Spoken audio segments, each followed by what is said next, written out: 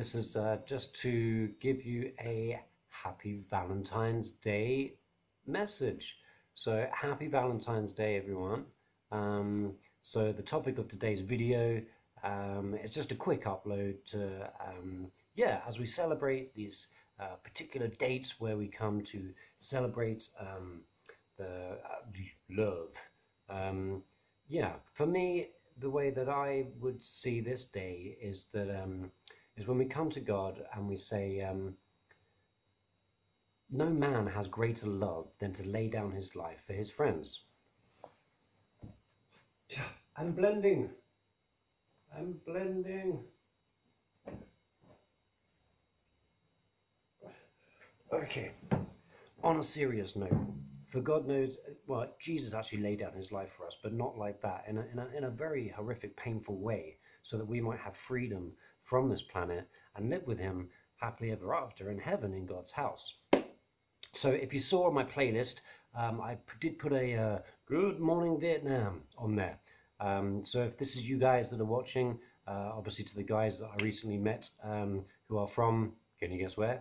That's right, Vietnam, and their two kids. As I said, I put a couple of videos on there that will hopefully bless you and your kids, so they can hopefully come to know the most amazing story, which is a reality that Jesus is alive.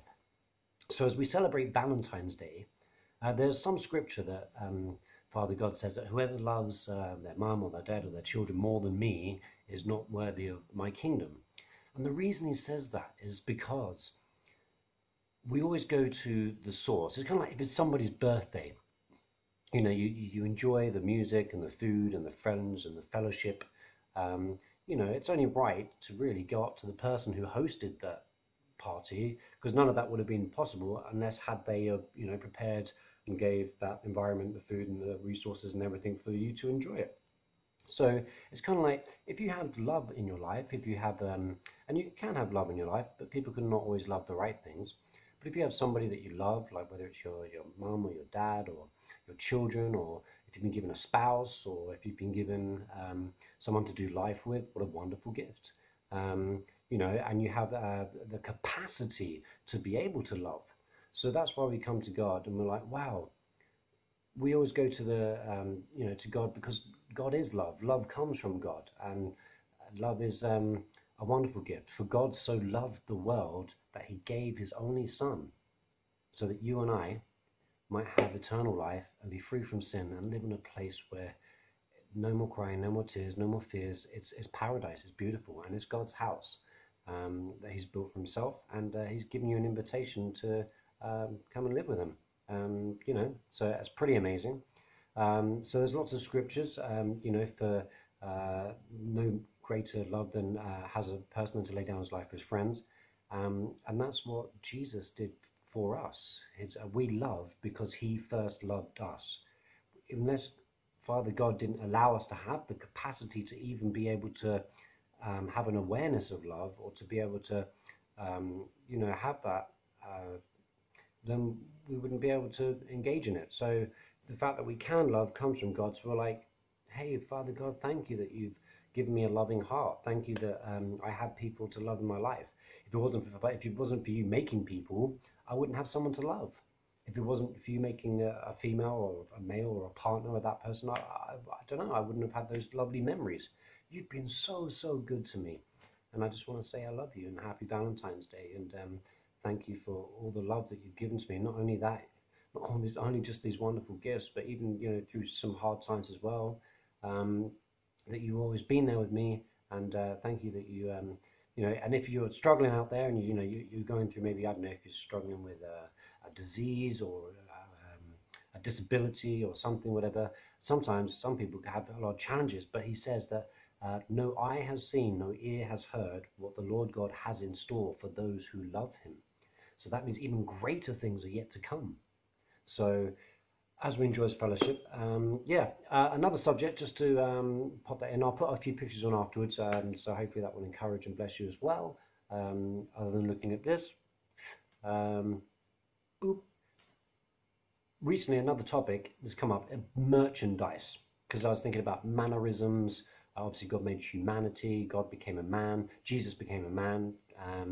So yeah, and on that, we're looking at some churches that basically are using merchandise.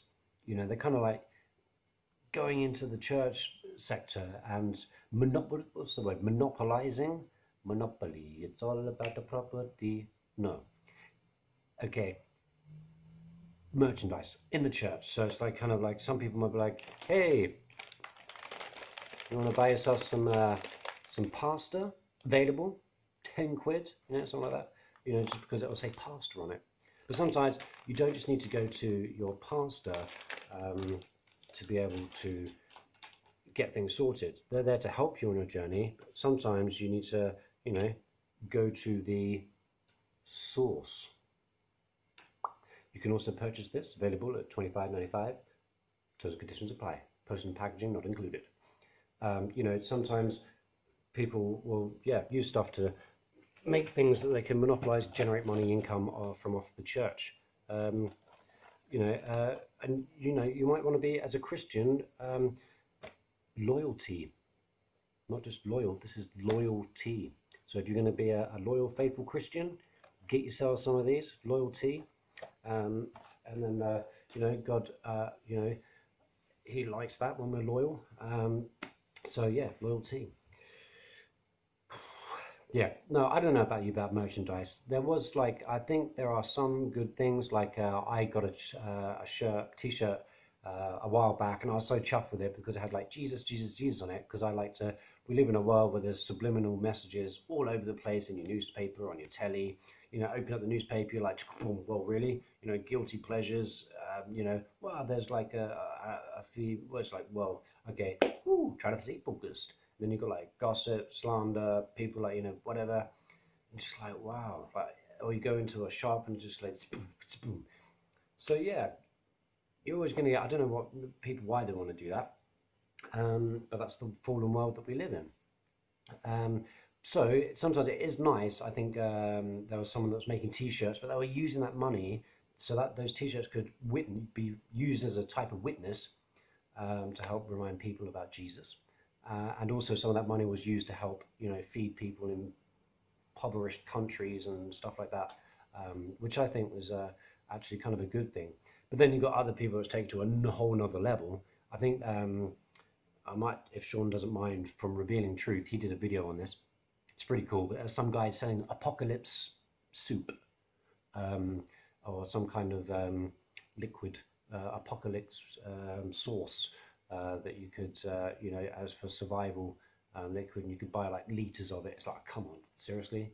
You know, I think that's probably on a whole nother level. So anyway, hope that blesses you. Yeah, that's it really, I think. So I hope you'll have a very good, happy Valentine's Day. But you can love God every day. His love is everlasting from everlasting. And yeah, so God bless and happy Valentine's Day.